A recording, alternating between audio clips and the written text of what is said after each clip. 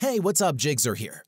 Are the photos and videos you shared on WhatsApp not showing up in your iPhone's gallery? If yes, this is a common problem that can be caused by various things. In this video, I'll show you how to fix this issue and enable the gallery to display WhatsApp media on your iPhone. Let's go! If you don't see WhatsApp media in your gallery, check if you've granted access to photos in WhatsApp settings. To check, open Settings and find WhatsApp. Then select Photos and enable access to All Photos. After granting access, restart your iOS device. Since you've changed some settings, they may not work right away. So restarting your device will allow the changes to take effect. Keep in mind, though, that the specific combination of keys required to do this may vary depending on the model of iPhone you have.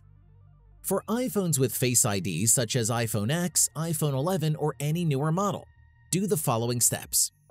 The following procedure also applies for iPhone 8 and iPhone SE. Press and quickly release the volume up and volume down buttons respectively. Then press and hold the side button. Once the Apple logo appears, release the side button and wait for your iPhone to restart. On the other hand, the process is slightly different on the iPhone 7. In this case, you need to press and hold both the volume down and side buttons simultaneously. Continue holding both buttons until the Apple logo appears on the screen.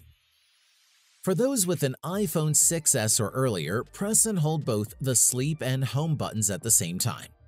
Keep holding both buttons and release them when the Apple logo appears. After restarting your device, open WhatsApp and go to Settings. Click Chats and enable Save to Camera Roll. This ensures photos and videos you receive are saved to your iPhone's gallery. If the issue persists, consider updating WhatsApp to the latest version, as outdated versions could be the cause. Updating your app ensures that you always have the latest features, bug fixes, and security updates. To get started, open the App Store on your iPhone. Tap on your profile in the upper right corner to access your account. Scroll down and here you should see a list of apps that have been updated recently. If an update is available, locate the specific application and click the Update button to update it manually. And that's it. If I could help you, feel free to give this video a thumbs up and don't forget to subscribe. Leave a comment down below if you have any questions. See you next time. Bye.